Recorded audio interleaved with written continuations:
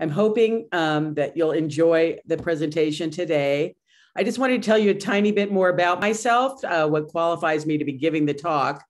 I've been a director of the sports psychiatry program in the department that basically have been seeing and responsible for the Stanford Varsity Athletes Mental Health Program as it's grown and developed since 1999. So in that capacity, I've seen a lot of student athletes.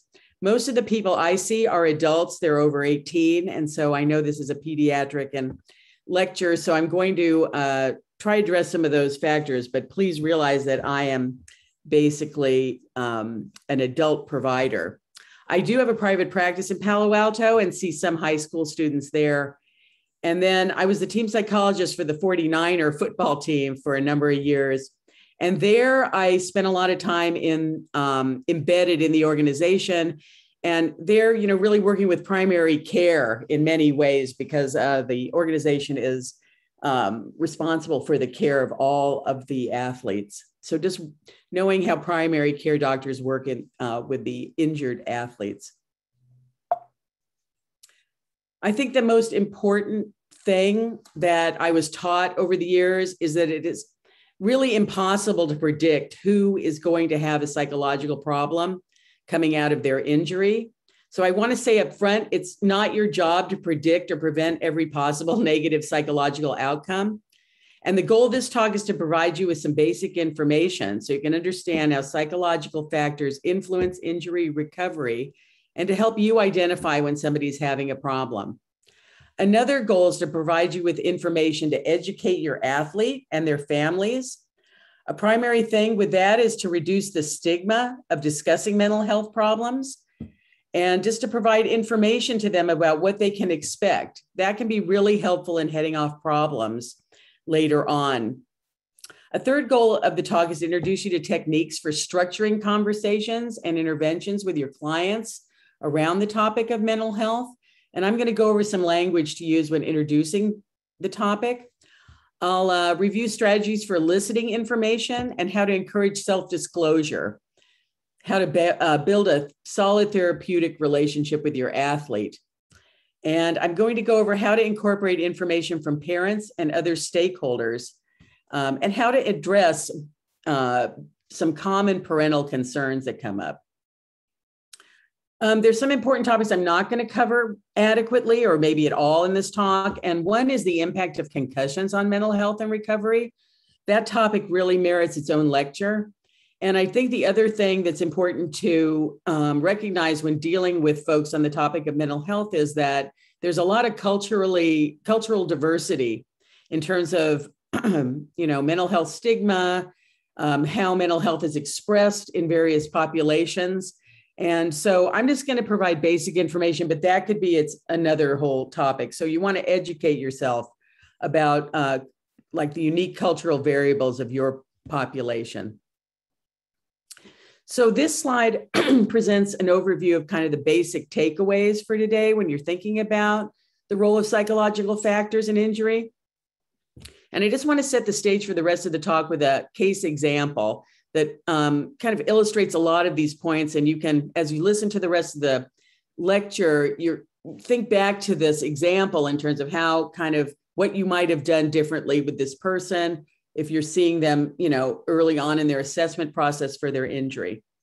So we had a client, Frances, and she was a very intelligent high school senior. She was on a competitive women's field hockey club team. She was a standout player and had been recruited and accepted to an academically competitive D1 university to play on their team. And about halfway through her final pre-college season, she just began to feel run down and really irritable. And her coaches noticed and they briefly checked in with her, but in her mind, she was thinking, I'm not a quitter, I'm fine. And she really downplayed her distress. So she continued to work through a lot of this training schedule and the competitions. And then during the final moments of a game, she slipped and tore her ACL. And during her ACL workup, her doctor actually diagnosed her with mono.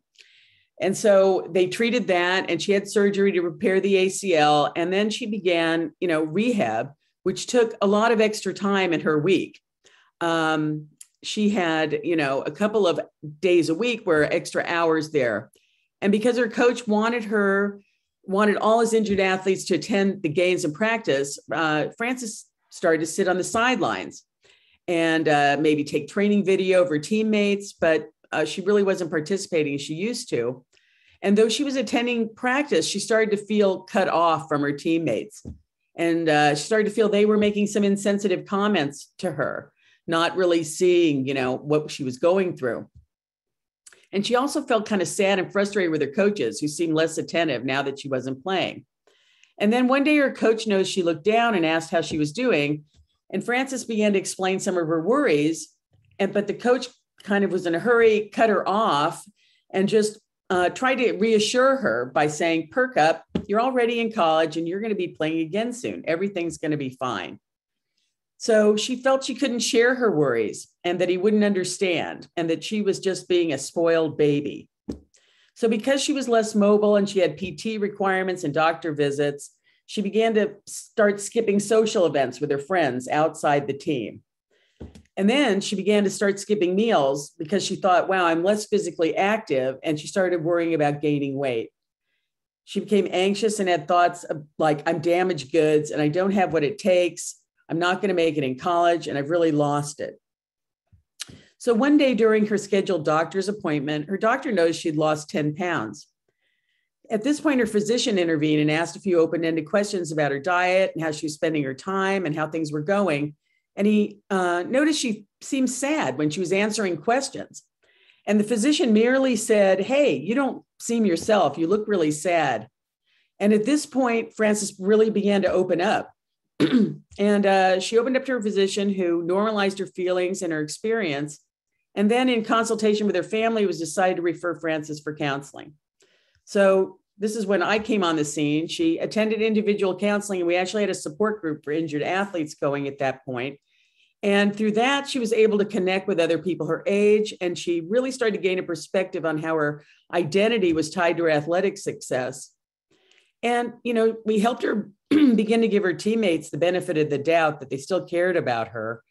And she learned some important stress management and communication skills that really ended up helping her when she did go to college. So with her physician and counselor, she was able to calibrate her expectations for recovery and learn strategies to challenge some of the negative thoughts.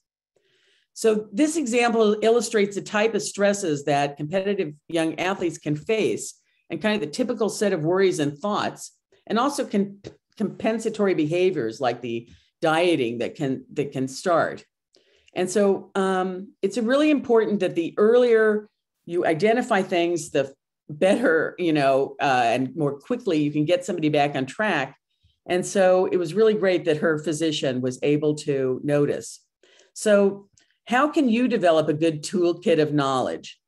The first step is really just being informed. And it basically, you don't need to know a lot about psychological issues or details.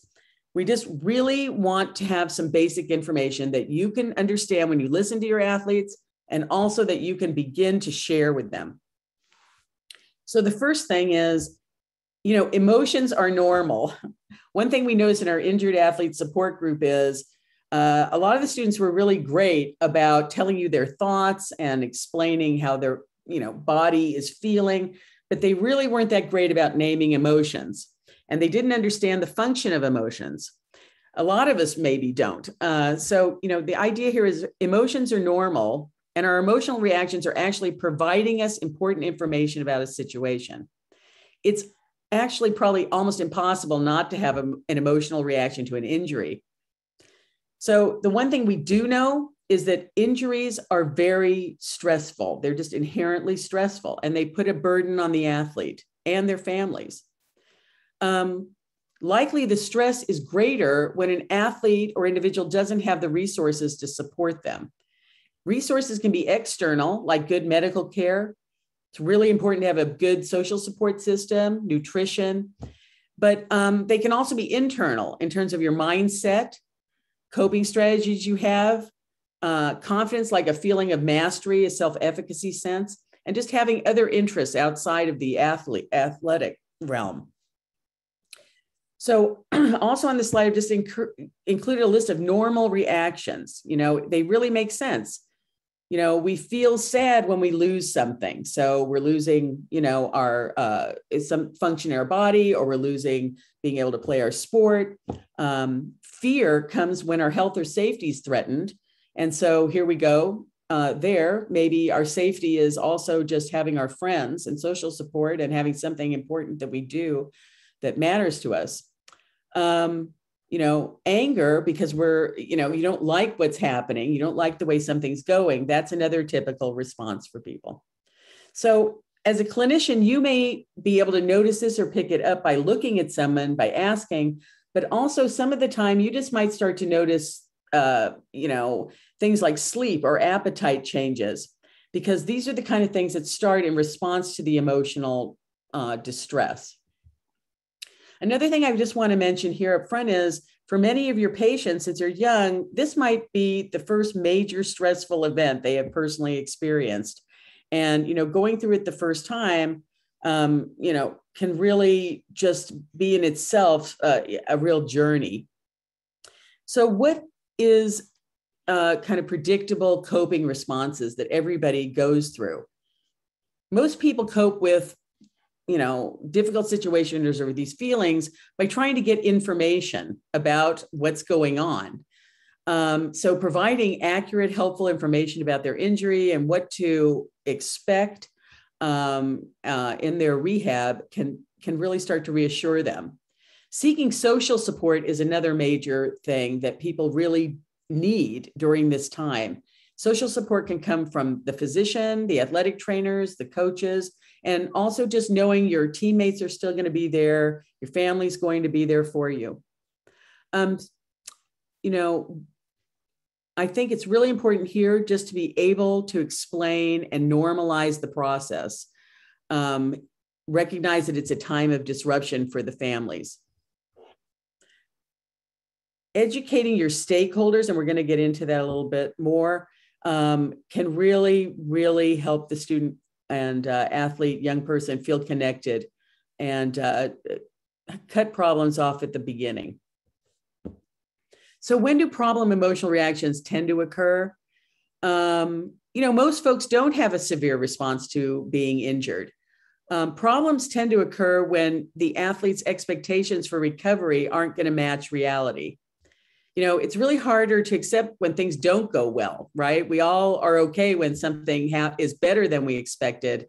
But when things aren't going well, that's when people begin to look for explanations. Why is this happening? And sometimes that becomes a negative self-talk where people attribute the problem to something they're doing or something in their character.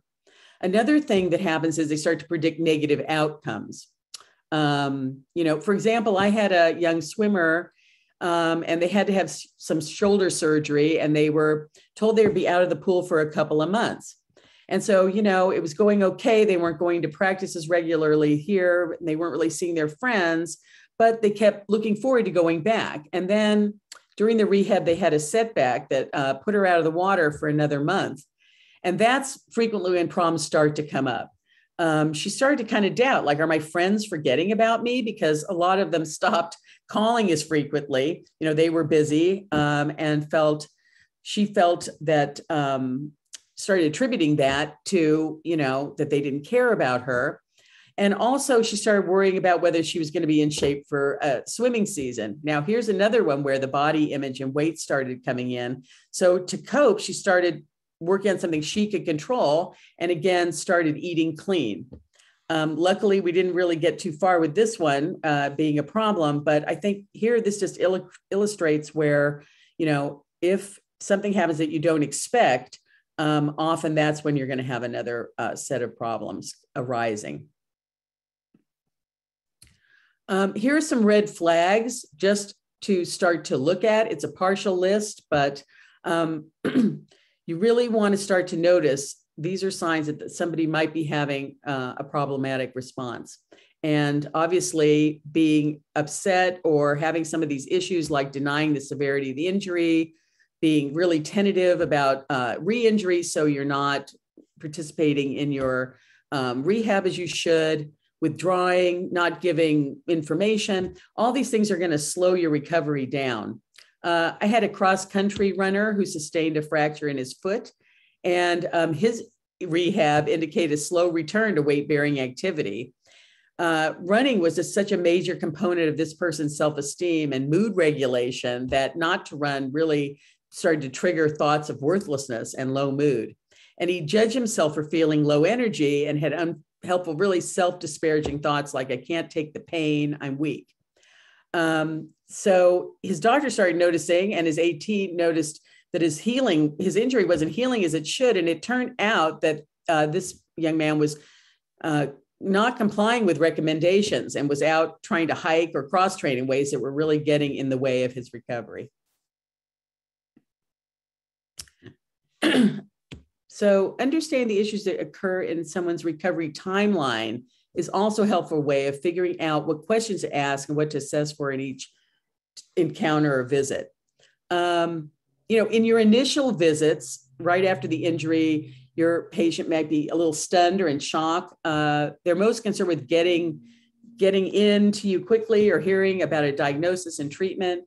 And how they begin to assess their odds of recovery are really important here. If they aren't given enough information, if the visits feel rushed, if they don't feel like they're being taken seriously, if the diagnosis is kind of complicated, or if their provider or whoever's interacting with them seems not to really be invested in their treatment or minimizes their feelings, this when negative appraisals and negative emotional responses the stage can be set. But here, if the provider seems attentive, skilled, invested in the patient's care, more positive emotions can occur. Taking the patient seriously by including their observations and perceptions, their concerns, as opposed to simply providing information, is really helpful. It gives them social support, and the information obtained is helpful in educating them about these psychological aspects of recovery. So really talking to them about and educating them about how they feel, what they're thinking is important to how things are going to turn out in the long run. So in your follow-up visits, as your recovery process begins, often that's when concerns about, the future start to spike. The athlete's focus starts to shift a bit from assessment of the injury itself to concerns about the length of the time to return to the sport. Worries about what others think, coaches, how the injury will impact their place in the lineup, tend to occur now. And it's also kind of the middle phase where your client may seem to be more emotional or apathetic, kind of almost less invested in their rehab here, especially if the rehab seems like it's going to go on a long time. It's hard to see the end kind of when you're in the middle. So this is where dysfunctional behaviors like missing PT sessions or adjusting their diet can subtly begin. And it's a good time to really do another thorough check-in and just provide information about the importance of communicating with the rehab team. And then finally, as return to play draws near, anxiety can increase. It's a bit of the horse to the barn syndrome, where small signs of improvement or setbacks can have a major emotional response or overreaction and cause problem behaviors or non-compliance with the plan. Usually that occurs in two ways. You either get fear, kind of being tentative when getting out there again and starting to put weight on the injury or get back into it, or rushing back too soon and compromising the recovery. This is where getting a sense on the parents' take and also other folks in the athlete's network can be really important, because they can really be helping the athlete focus on the process versus the outcome, helping the athlete learn to check in, and how do I check in with my body, and trust rehabilitation feedback, and just help manage and set reasonable expectations. One thing I'm just going to kind of note here is athlete concerns might be different than parent or coach's goals and concerns. We're going to talk about that a little bit more in a moment. Really, that's the basic information. And so just now my talk was going to get more into thinking about assessment and then how to educate your patients and interact with them. The assessment process itself not only functions to identify problems and kind of inform your treatment plan and maybe possible referrals, but it's an opportunity to educate your patients, their families, and their support network about what to expect, just to reduce stigma about mental health issues, normalize emotional reactions, and foresee helpful and unhelpful mindsets. You just want to get everyone on the same page. And I can't say it enough, time and work done at the beginning can save you time and prevent problems and calls, et cetera, later on. So the first thing I want to mention about assessment process is it's important to identify and get perspectives from all the relevant stakeholders. Athletes are not isolated. They're usually part of a team and a culture, and their responses and recovery is public to some extent. So the reactions and agendas of the coaches and their teammates can play a role in how the athlete appraises his or her situation, and it can impact issues relating to self-esteem and identity. Threats to loss of self-esteem or position or loss of social support and alienation can cause a lot of stress. And it's important to assess these factors and how important that is to the athlete and the family. So figuring out strategies for the athlete to stay connected and stay supported by the social network is really key in recovery. As I'm sure you're aware, if you work with adolescents and kids, the parents' viewpoint and collaboration is essential in understanding and understanding the case and developing an effective treatment plan. And this is really even more relevant in the area of mental health and injury recovery, as the athlete's emotional responses can be influenced by their parents. Often parents have a stake in their child's athletic endeavors. And issues that can come up for high schoolers can be complicated by the college admission process, which is just fraught with anxiety for so many families. So it's helpful here to speak with the patient and the parent separately for part of your visit, your clinic visit, so as to get kind of unfiltered information from each person. And I'm going to speak to the topic of parental responses in a few minutes. One thing is, I think you really want to just build in procedures to your clinic visits and start to put together educational materials that you can have to address these issues so that it's consistent from patient to patient. And that will make it easier for you to figure out what's going on and to be supportive.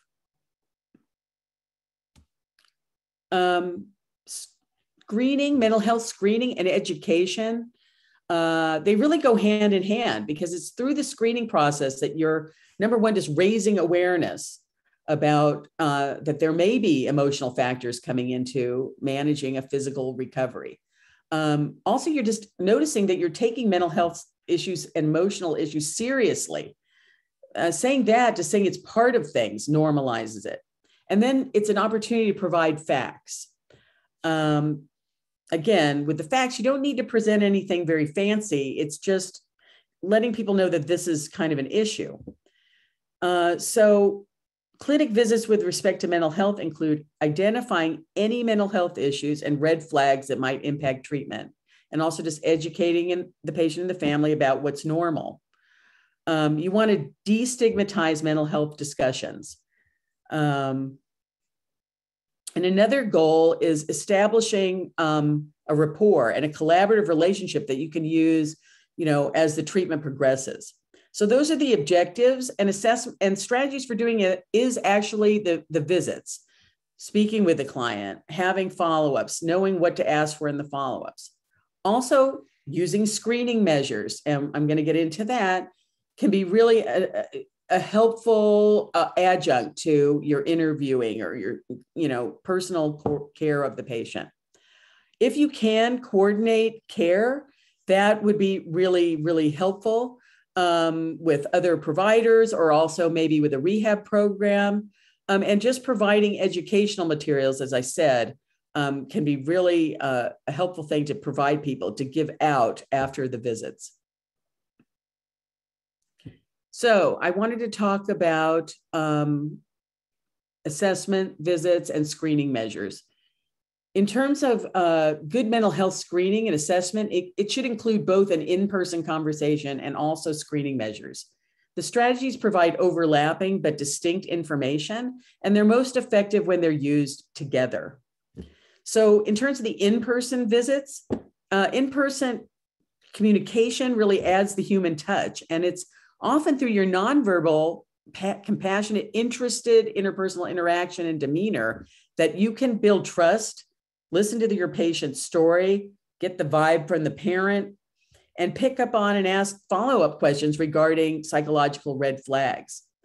It's at that point when you're having this dialogue and more conversational interactions that you can weave in relevant educational information. And also make sure you know what your athletes and parents are actually hearing you say, being able to confirm that they're understanding you. So it's really starting to develop working as a team. And that is just such an important idea, that working together, is the way to go. With respect to the screening measures, they are also really helpful. Some folks will report information on screening measures that they're not going to disclose to you verbally or even in person. And they can provide objective data on how a patient's progressing and also indicate shifts in acuity. They also tend to do this thing kind of tuning. It's like a tuning fork. They tune folks in to their own internal experience. And I recommend using them at every visit. You can introduce the concept of the screening measures at the initial visit and then have the athlete complete them in private. That is key. You don't want the athlete completing them in your where other people in the waiting room can see or in front of their parents. And then at each subsequent visit, when they come in, it's really helpful to have them fill it out before you see them, because then you can take a look at them. The ones I'm going to show you are very easy just to kind of almost score very quickly and look at. And then you can inquire about what the athlete has written during the visit.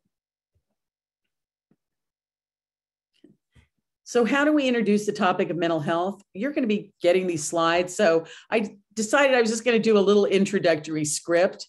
It's really important that you feel comfortable and understand your own point of view about mental health issues. So I really recommend you do a self-assessment. What are my beliefs about mental health? How comfortable am I about speaking about these issues? How comfortable am I about hearing folks be emotional or having emotional reactions to problems, just being in the room with feelings? Being able to talk to parents when they're upset. Often it can feel overwhelming. There's a high demand quality sometimes from the parents, or just, if somebody's really sad, it's often, even for me, and I've been a psychologist for 30 years, sometimes there's just this sense of wanting to help or, rush over things or avoid. So being able to be relaxed and matter of fact, not be intimidated, just helps disarm people. And just being able to be emotionally available while having good boundaries is the goal. So the boundaries, though, are created by having good policies and procedures for yourself, that you've outlined for assessing and screening, monitoring, and referring cases if you need to. And having those set up ahead of time is going to make it a lot easier on you. So actually, I highly recommend role-playing with a colleague, different patient scenarios that you might come up against and how you'd respond. For example, how do I handle an anxious parent, an emotional response from an athlete? What if they won't talk at all? That's my personal favorite, one that disturbs me the most, if somebody's just totally silent. So coming up with ideas there and thinking ahead. One thing you might even think about doing is just setting yourself up with a consultant or a colleague who works in this kind of area to help you map the process out.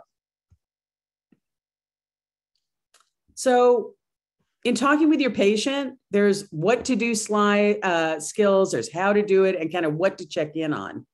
So these slides, this kind of shows you a path to go. And I think it's easier said than done. It makes a lot of sense. The idea is to really make it conversational, do a lot of listening. Sometimes physicians or clinicians, we're so busy, we have 15 minutes. for a visit. And so people kind of tend to rush through. I'm sure all of us, if we've been to a physician's office, sometimes we're on the patient end, could feel this, the doctor's in a hurry. I think practice with role play and kind of create this template with these categories in it beforehand. So this slide's really going through the what to do skills in terms of the face-to-face interactions with your patient, parents, and the patient. And this structure can help a lot in terms of getting good information and managing the visits. Like I said, many providers are concerned that open-ended conversations will get out of control, that it'll take a lot of time if you have the patient frame the problem for you. But studies have shown this isn't the case. And usually a patient will complete their impression of their issue in about 90 seconds if you don't interrupt. So if we listen up front, we can more easily address the patient's concerns.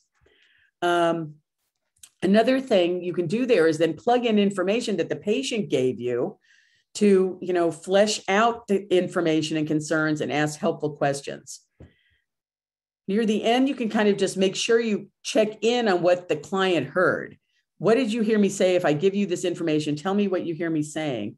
And then that's an opportunity to make sure they got the message and give you an opportunity to then clarify or add information.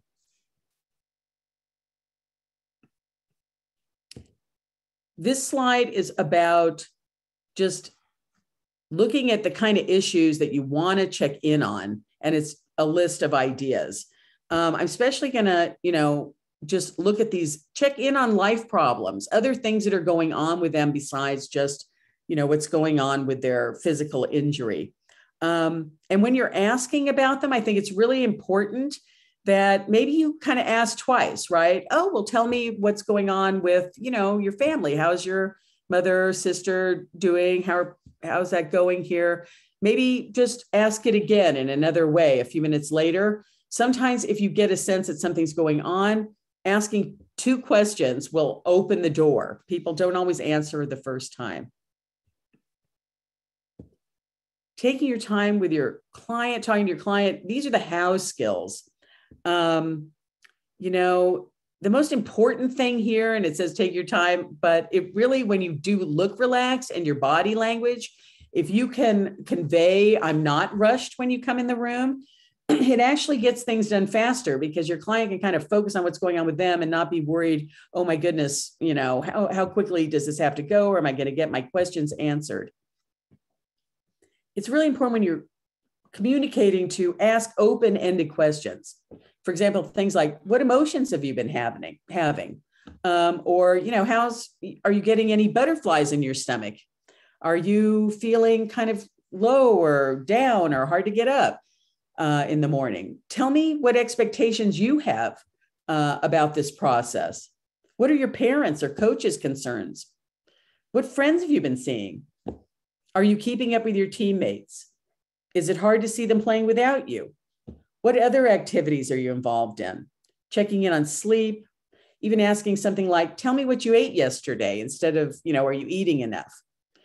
You don't want to minimize their concerns. You just want to let them know that having emotions is normal. And, like I said before, many of them won't be able to name their emotions. I think it's just important to kind of maybe observe their body language and say, how they seem to be presenting to you. You just don't want to brush off the concept or the topic of emotions. Some of them may kind of tentatively put out information. So like I said, just ask a follow-up. If they look anxious or a little sheepish, name their emotions for them. Hey, say something like, I'd feel sad or angry if that were me. Or it would make sense to feel sad or angry, or even ashamed right now. Do you feel that way? You can offer then kind of alternative points of view, and you can start to offer possible coping strategies. And we could, if we have time, I could go over a few of these. Just stressing the importance of good sleep, regular eating, the lifestyle management, the idea of controlling what you can control, trusting the process, and most important, asking questions if you, encouraging the call and ask you questions. I just want to include this slide because it's so important just to take your time and really, just let the patient take the lead at the beginning of the visit and make sure you're checking in. Stanford had many of its faculty, myself included, take a class in interacting with our patients. And this was the handout they gave us during our training. And I just wanted to give you an ability to take a look at that. I kind of summarized on the other slides, but it really talks about how to structure that visit.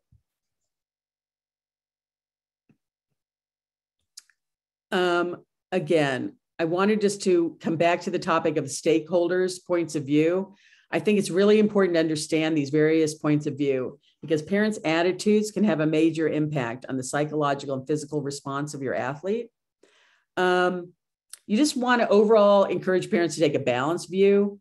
We don't want to rush rehab and risk additional setbacks. We don't want to encourage our athlete to avoid, because basically problematic responses from parents get into two categories often. It's the impatient parent and the overly cautious parent. And the goal is to bring both of them kind of back to the middle, help them to look at the long range view with respect to their child. The impatient parent kind of, when am I going to get back on the field? When's my child going to get back in the field? What's going on here? Trying to talk to them about how maybe going on that run, what do you want for your child in the long run? Do you want them to be able to go for runs when they're in college? You want them to be able to, go for hikes in their 30s. Talking to them about that. Then you have the anxious parent who is, constantly making their kid concerned about overdoing it.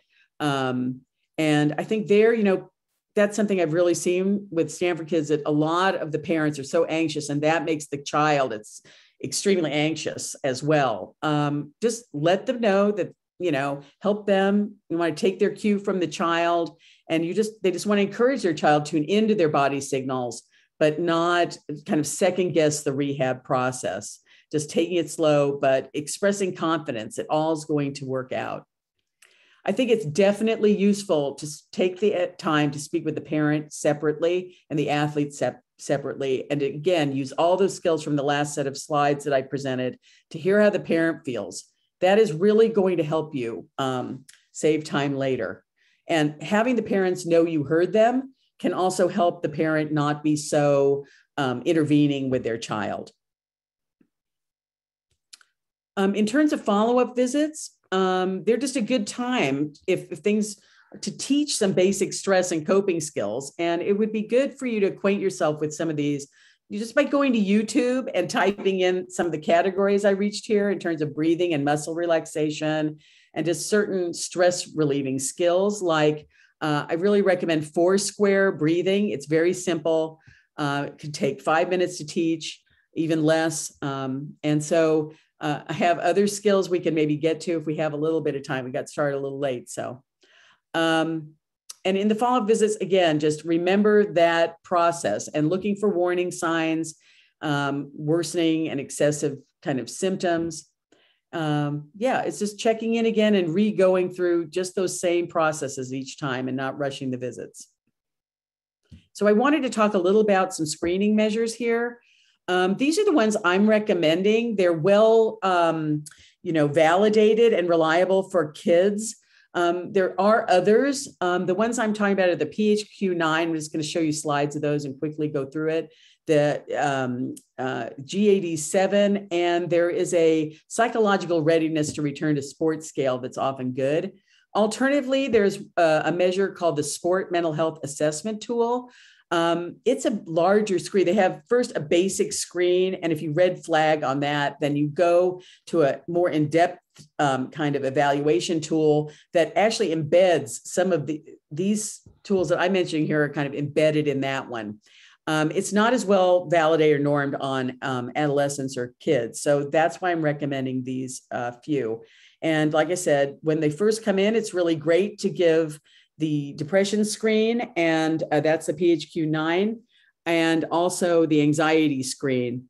And so on this PHQ-9, basically, you can see it's only 9 items. Scores of 5, 10, 15, and 20 represent different cutoff points for mild, moderately severe, and severe depression. And so it's a great tool for just, the person can circle this, you can add it up and just get a quick sense of what's going on. This is an anxiety screen. Again, it's very short. These two can be done in just a few minutes. And here, again, scores range from 0 to 21. 0 to 4 is kind of minimal anxiety, 5 to 9 mild, 10 to 14 moderate, and 15 to 21 severe. As they're going back to maybe playing, this is a great, again, nice short tool you can use. The patient can fill it out for the visit, and it's a good way to segue to discuss how they feel about going back. And then you can educate them on feeling ready. What would that look like? How do you feel you could say no to your coach? Talk about what to look for physically and what symptoms they should be concerned about. And also maybe check in on flight or fight responses. Trust your intuition. What's your body say? What happens if I get hurt again? On this one, basically scores, each item is, the person would rate them on how confident do I feel on a scale of like 0 to 100. Then you take all the scores and divide by 10. And scores between 50 and 60 suggest that the athlete's ready to go back to their sport. Again, just starting to provide resources. I think it's so important just to let your clients know and have clear instructions of how and when to communicate with you. Train your staff members on how to identify and respond to mental health concerns. Have a in-service in your office, and consider visit, phone, follow-up, and check-ins. Nothing feels more comforting than having your physician or the physician assistant, someone in the office, just give a call and check in on how things are going. And you could, depending on what the injury is, figure out a schedule for that.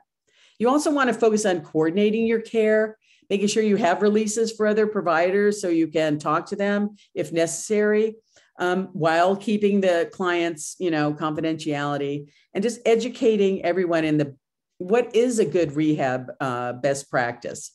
I really think getting articles on this and handouts in the references section, there's good articles that you can look at and provide to your athletes and their families.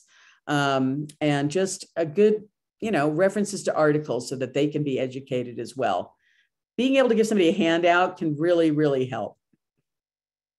And then just quickly, coming to the end of our talk, but interacting with other professionals is something that really helps too, because again, they're in a social milieu. Just knowing, some of you may have rehab programs you're affiliated with. Again, just knowing what the best practices are so you can check in with your athlete on how that's going. Finding other programs, nutrition programs that understand the athlete mindset and nutritional needs, if you want to refer to that, can be really helpful. And these are just some factors that can be really important in a rehab program. You want a rehab program that recognizes psychological factors play a role, and that they can be on the lookout too for issues. And just a graded response to sport and practice can really promote the psychological readiness and thinking about that, helping the athlete maintain contact with their team and coaches during the rehab process as well. So in referring to mental health professionals, the key here is it's just important that the professionals that you refer to have adequate training. And overall, I would go with a licensed clinician who specializes in the age group of your patient over what we call a sports psychologist. There's often a lot of confusion as to what a sports psychologist is, and many unlicensed people will call themselves by that name. So before you choose someone or refer, it's important to understand what the differences are, there. I mean, the key is a license. Most, even for sports psychologists, like 70% of what you're talking to your athlete about are their personal problems. They aren't necessarily performance exactly related. That said, there's this whole new field that's developed over the last 10 years of specialty in sports psychology, realizing that athletes are a valid subgroup in the population. And those people have definite graduate training and there's a certification, and that you can ask folks to provide you with information about that. But, anyone who's practicing psychology in the United States has to have a license. And so making sure there's just these minimum standards that's there to protect you. So that's what I would say to that. I also think it's really important that you develop your own referral network ahead of time and have a list, maybe talk to the people, get to know them. I know sometimes insurance can be a problem there, or money, financial things. But most people on this thing, there's so many of you in different parts of the world, I can't really talk to it directly in terms of location. But I do recommend putting together a list of vetted professionals that you can refer to, who you trust. And I think that would help. So just in summary, no one wants to be injured, but really you could look at this as an opportunity. Teach the athlete and their families it's an opportunity to learn and grow. A growth mindset that's non-judgmental and process oriented, is just, very fact-based and focused on reasonable goals, is just a great thing to be able to learn for them, students, kids in the long run. It's going to give them lifelong skills, and just a few simple steps can do a lot of good. And so now if folks have questions, I think Courtney's going to help me with that. Yeah. Thank you for that talk. That was awesome. So we have a couple coming in, and feel free to continue to type them into the Q&A section. So our first question is, how do we continue to improve athletes' trust and confidence when athletes fear re-injuring a limb they don't trust? They'll naturally put more strain on the non-injured limb. Right. So I think one of the most important things, and I'm kind of wondering who that came from, that's probably a coach or athletic trainer. I think it's just really helping them to learn what are the signs and signals in my body that would tell me that there's a problem, and doing kind of a graded introduction to putting the weight back onto, say, the leg or whatever that body part is. How they feel, validating. A lot of times I think it's just validating their intuition, asking the question, how are you seeing this? What's your thought about putting weight on that limb? Tell me what your concerns are, and trying, if the concern is kind of unbalanced, right? Or it's like, it's kind of extreme, or it's predicting the future in a way that's not making sense, then it's really kind of doing a little cognitive restructuring and just, hey, what's the worst thing that could happen? What's the best thing that could happen? And now let's talk about what the most likely thing to happen is, and try and get them in a more balanced point of view, that their body would probably start giving them signals that something was wrong, and that you're going to check in with them on that. I think it's actually just talking to them and reassuring and asking what they're thinking about it, and then trying to get a balanced point of view. All right. I'm curious to know if you have used neurofeedback as a tool to manage psychopathology related to injury. I haven't, but actually at the 49ers, when I was there, they developed a really elaborate system with this. And I think it can be really, really helpful in helping people learn. It's kind of biofeedback, I think, is really what we're talking. That's how I always saw what they were doing. And it really helps people learn to tune into their bodies and to manage their stress better. And I think that's one of the main things that it does. So if you don't have elaborate equipment for that, some of the simple things you can do are just teach a little bit of mindful breathing, and, learning how to slow your heart rate down by, breathing in for 6 counts and exhaling for 6 counts, and having them kind of learn how to regulate their body and notice that. So you could even do that in your office or on the field or whatever. It's a great thing to help with anxiety management and just knowing about how your body works, being able to calm yourself down and focus. All right. Pushing oneself is normal to develop and succeed in life, especially in sports. How do we recognize when our patients are too many standards of deviation off or too cautious? What's a positive level of pushing? Wow, that's a tough one. So many things depend on the situation. I think if somebody is burning out, or if they're kind of frantic, and if their life starts to, I'm going on the side of doing too much. So many of these athletes are taught very young. We internalize the voices around us when we're younger. And when we start to internalize a voice that's invalidating of our emotions and experience, I think that's kind of the time where things are getting out of control. So if your athlete is more concerned about, they're not having fun, everything is about the future. There's a feeling of impending doom and a lot of breakdowns. Sometimes you can really see this if somebody's better in practice than they are when they're competing because the stakes get too high. I just think noticing signs of stress and looking for those red flags can really be helpful. And then you get the other side where people, when they're feeling a lot of pressure, want to avoid. I think it's just, believing in them and listening to them and seeing the bigger picture. What is success? It's not just necessarily scoring that goal, trying to embed them in a bigger picture about what is success in life. It might be really being there with your team. It might be really sometimes learning how to say no to something. Sometimes when we can say no to something, then we really can say yes and put ourselves in more because we are trusting ourselves. So hope I'm not giving too psychological based of answers there, because I know you guys are out there dealing with, multiple people at a time.